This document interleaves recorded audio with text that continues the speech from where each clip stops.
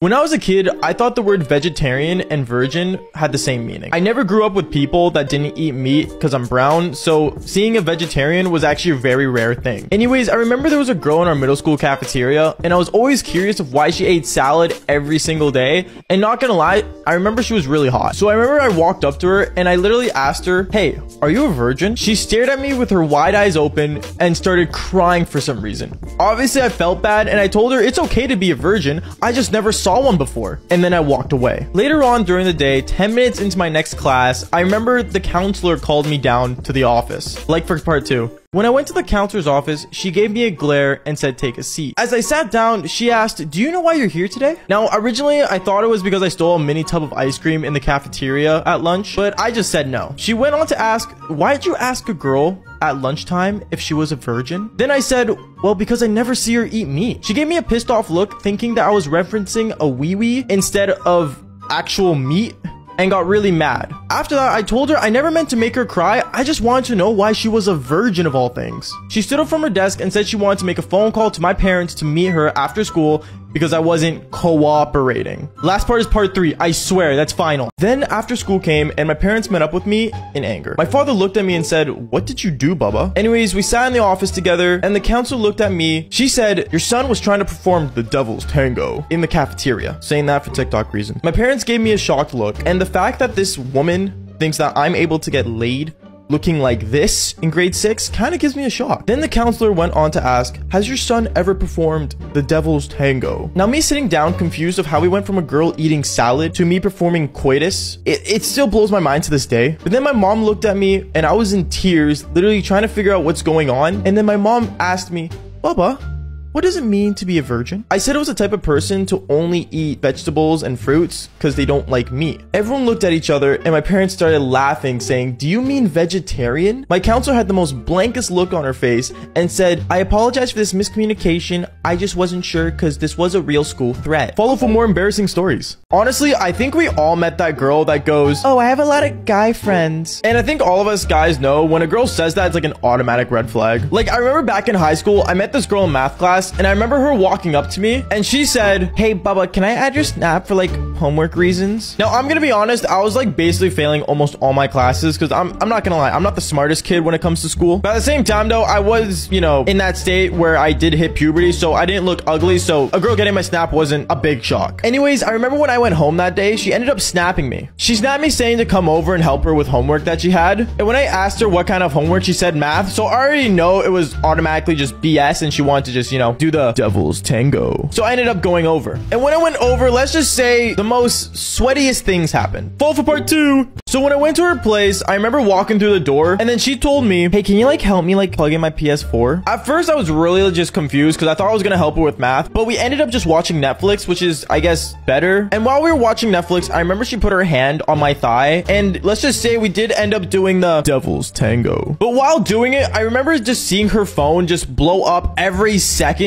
Like, it got to the point where it just kept going and going to the point where I just got annoyed. And I remember just stopping mid devil's tango and saying, "Your phone keeps going off." She looked at me and said, "Oh yeah, it's just all my friends are just messaging me." But as awkward as it was saying that right in that moment, I remember she got up and ended up going to the bathroom. And what I found out later on was probably the most worst thing to find out after doing the devil's tango with. Fall for part 3. When this girl went to the bathroom, I remember literally looking at her phone and she left her phone wide open. I don't know why, but let's just say she was on her home screen when she went to the bathroom. And I remember picking up her phone, and usually I'm not snoopy when it comes to girls, but this girl's phone like was going off. And when I opened her phone, I went on Snapchat to see who was messaging her, and it ended up being like 50 guys that just kept snapping her photos. And I remember opening one of them, and let's just say I saw a literal guy's eggplant just on her phone. And I remember as she was coming back from the bathroom, I literally heard the door open and I chucked her phone on the table. When she came in, I remember she wanted to go for round 2, but I instantly just got up and said, "Hey, yeah, listen, I'm not like really in the mood anymore." And I remember getting up and actually leaving that house. To this day, she still messages me of what happened, but I'm gonna be honest, I kind of just forget about it because I think any guy would agree when a girl has a lot of guy friends, let's just say they're more than just guy friends in their own head. I don't know. Anyways, fall for more embarrassing stories. Okay, so doing the devil's tango in summer camp is something I never expected to do. Like, I remember when I was in high school, my parents wanted me to go to summer camp because I kept playing video games all day. day. So I remember going on the bus and heading there. And when I got there, let's just say I had no friends because, well, it was my first year of summer camp and I had no idea who anyone was. But then I remember seeing a chick sitting there all alone by herself, and I thought it'd be cool to see her and, you know, basically just talk to her. So I walked up to her and said, hey, how you doing? And basically was hardcore flirting with her. And I'm not gonna lie, I didn't look ugly, so might as well. And I remember she said, oh, you're kind of cute. And we ended up flirting and stuff. But then I remember later on throughout the day, I realized that she had a really, really hot cousin. And it came to my mindset that I didn't want her, I wanted her cousin more. So let's just say things got pretty weird. Fall for part 2. When I saw her cousin, I'm not even joking, she was the hottest thing in the world. Like, she was 10 times hotter than the girl I was originally flirting with. And I remember one time I was waiting for her to be alone, and when she got alone, I remember walking up to her and saying, hey, so like, you're kind of cute, yo, like, how you doing? And I remember she was hardcore flirting back with me, which was a big W, but at the same time was kind of funny because she said right after, wait a minute, weren't you flirting with my cousin earlier? But at the same time, I kind of just played it off, and I got her Snap, and I remember we were just like kind of talking throughout the day on Snap, and I remember it was lights out because we have lights out at 11:30 at the campsite. And I remember she messaged me saying, hey, after this, come meet up with me at the activities room. And you already know what was about to go down. Fall for part 3. I remember when I first got the Snap that she wanted to meet up with me, I remember slowly getting out of there. Like, let's just say I literally snuck out of my cabin just to go see this girl. And when I went out of my cabin, I remember literally tiptoeing and running to the activities room. It was like a semi-speed run. And when I got there, I remember seeing her on the couch, and let's just say me and her sat down beside each other, and then we ended up doing the devil's tango. And that went on till like 5 a.m. the next morning, and we passed out there. But then I remember waking up and seeing the door open, and let's just say her cousin that I was originally flirting with was there and walked in on us. It was the most awkward situation, and I remember she literally grabbed her cousin by the wrist saying, you can't do that to my cousin, how could you? And let's just say it was a really awkward situation throughout camp. And I remember the camp counselor sending me home for what I did, and even though I got sent home, it was the best camp experience I ever had. Fall for more embarrassing stories. Now, I feel like dating has gotten really overrated ever since we're able to do friends with benefits. Like, let's be honest, I think all of us guys and girls would be so happy if we literally just had that one singular person do friends with benefits. Like, I remember back when I was in high school, I remember I had a biology class, and I took biology because, let's be honest, no one likes chemistry. But anyways, as I was in biology class, I remember it was our first day, and I sat down beside this amazing girl. And this girl was outstanding. She looked beautiful, she was charming, and she was just sweet in general. And don't get me wrong, she had a rack and a half.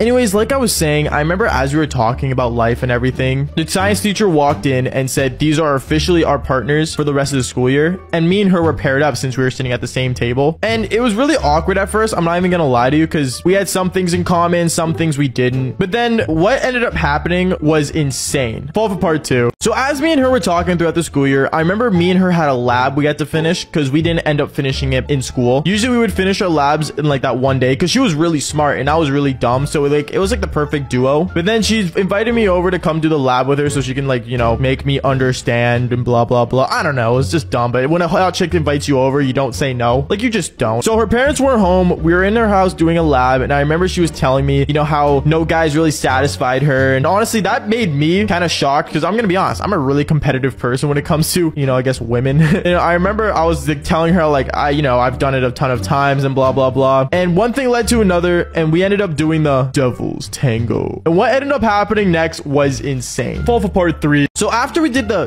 devil's tango, me and her had to talk about some things because she wanted to be honest with me. And she's like, I would do it again, but I don't want you catching feelings. And she was explaining how, like, you know, she didn't want to hurt my feelings or whatsoever. So I remember me and her, we ended up writing out a contract, like a literal actual contract. There were 3 basic rules for this contract. Number 1 was not to get attached to the other person. Number 2 was, of course, you wouldn't sleep with anyone else because, you know, that would be really gross and I don't want to catch anything. And the last and final rule was that if you were getting in feelings with another person, the contract would officially break. And honestly, that was a fair enough rule. Like, I think it's a fantastic rule. So one thing led to another. We were doing it for a couple weeks until one day she came up to me and said, hey, I kind of like this guy. And the semester was ending and honestly, I just let it go. And that right there is how you have the ultimate friends with benefits. Fall for more embarrassing stories. So gold diggers are actually a real thing. And I'm not talking about the fake ones that, you know, are usually in like the movies and stuff. And my experience with the gold digger was insane. But before that, if you guys want money in your wallet, make sure you guys download Salad. Wallet. It's a crypto miner that basically makes you money as your AFK from your gaming PC or your PC in general. So if you guys want to make money, make sure you guys download it in the link in my bio and just go check it out. And use code BUBBA for double the earning and get cool rewards because they work with Discord. So anyways, like I was saying, this story starts off with me in the theater. So me and my friends decided to go to the theater to go watch Deadpool 2. And Deadpool was one of our favorite movies at the time. So we went together to go see the second one. And as we went to go see the second one, I remember there was a bunch of chicks coming in the theater while we were all sitting in the back of the theater. They were on the left side of the theater and we were there in the, you know, the middle, because we always take the middle back because, you know, that's where all the real boys sit. And then I remember these chicks just kept giggling and one was staring me down like a hawk. And this girl was like just an ordinary girl. And I remember my friend stood up saying, instead of staring, why don't you just join us? And this is where things got nasty. Fall for part 2. So as we were in the movie and we had this random chick beside me that I had no idea who she was, I remember we were kind of just talking and doing a little like, you know, cute talking and stuff. But then she made me buy her popcorn and she didn't even say thank you. Like she should have just like asked for it as if, you know, everything was like demanded towards her.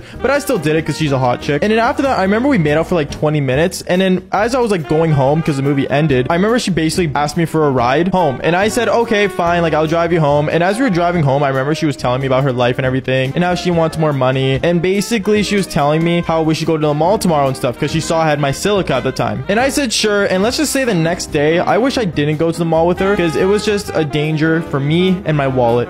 Fall for part 3. As we were in the mall, me and her were just walking around doing our own thing. And then I realized that she was like really always saying the same line when we go looked at like stuff. For example, we saw a pair of Vans and she was like, oh, I wish you would buy these for me. Like you'd be such a good guy. And that was like the same line for literally every single thing that, you know, she wanted me to buy her. I only ended up buying her the pair of Vans that she wanted, but let's just say I knew my wallet was in danger, so I made up some fake emergency to go home. And when I went home, I remember the boys were telling me how on Snap Maps that she was like still at the mall and like she was with another guy. So I remember I went back to the mall to see what was up and what was going on. And when I saw her wearing the Vans that I bought her and was with another guy basically doing the same thing and buying her things back to back, I realized that she was the ultimate gold digger. And that is why you should always be careful of who you go out with. Fall for more embarrassing stories.